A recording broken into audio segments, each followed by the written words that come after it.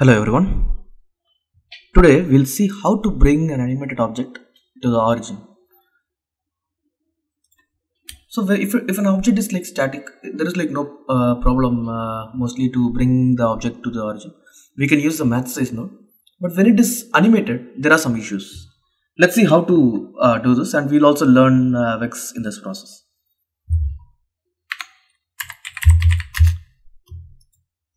I'll create a geometry node and I'll put on this animated character called crack.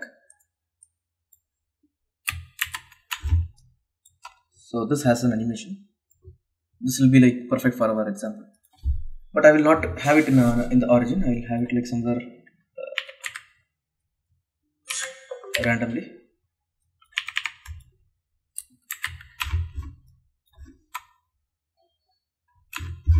So you can see it is not in the origin, and that we will try to bring it to the origin using VEX, and it is animated. Okay.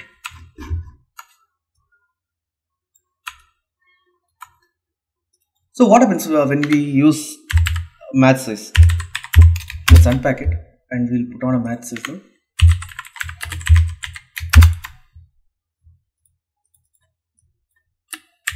Yep. So the match size node will definitely bring it to the origin, but when it is animated, there is an issue. Like it tries to bring it to the origin every frame. So like you're not exactly getting the animation in the origin. You're getting the animation, but there is like no movement in any axis. So let's try to fix this. So the concept that we will be using is we are going to subtract the distance from where the character is to the origin. So let me explain what I'm saying. So the character is like initially here, and after match size it comes to the origin, right? So we need to subtract this distance, but we will find out this distance in a static frame. Like we'll use time shift, and then we'll subtract the distance that we are calculating in every frame in the animated object. So let's see how to do this. Let's put on a time shift node first, and then just before the match size. So we have the object in the origin, and it is a static. Let's put $f start. So mostly I think you should based on your shot, but you should use f start. I mean like you should use the initial frame, the first frame, and we have two points. Okay, we have the original where the character was before. So it is here, and after match size it is here. Okay, so these both are like static. I mean they are like not animated. So we'll calculate the distance between these two. Let's put on attribute triangle.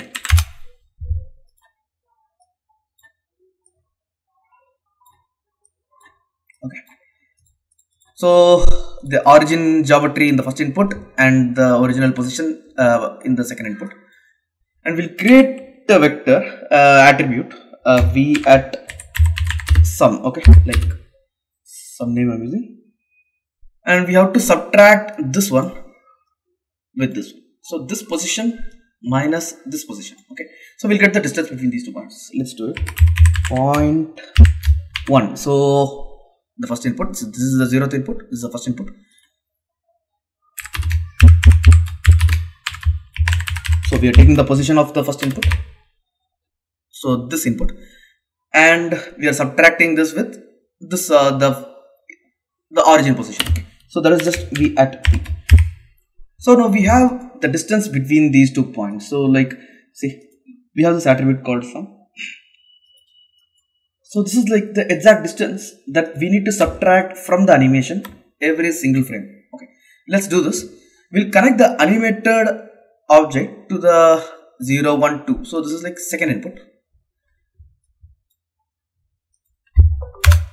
and we will set the position v at p equals.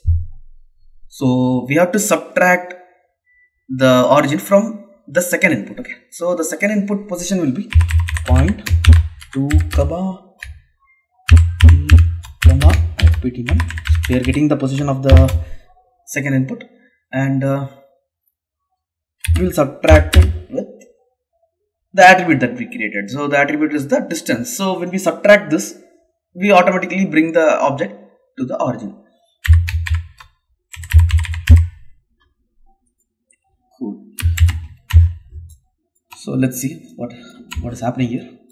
So now we not only have the object in the grid, like in the 0 grid in the origin, but we also have it animated. Like we are not disturbing the animation, like we are not doing it every frame. So we brought the object to the origin, and if you want the object to rest on the grid, we can just change this justify from center to min in the math size node. And what if you want to, like you'll do the process here, like whatever you want to do, and what if you want to like take the object back to its original position. So let's put on an attribute triangle node. So all you have to do is add the sum attribute, that is the distance, from this position. Okay, so v at v plus equals at v at sum, and this will again take the object to its initial position.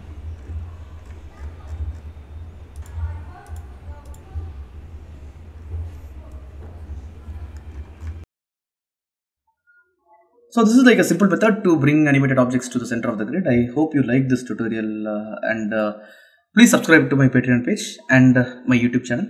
I am hoping to bring more exciting tutorials like this, mainly concentrating on the VEX.